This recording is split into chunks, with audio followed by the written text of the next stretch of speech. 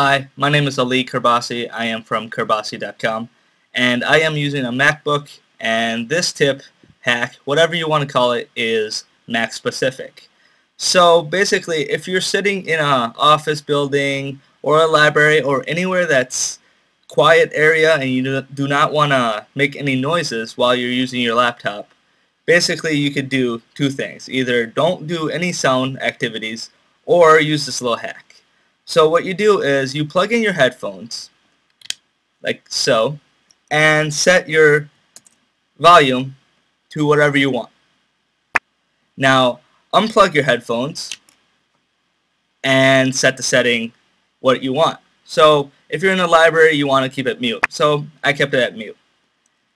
Now, plug it back in, and you will notice it goes back to the original setting we set before. So basically you set two different volume settings, headphone plugged in and a headphone not plugged in.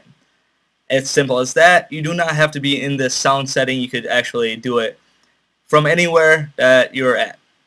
Easy as that. Thank you.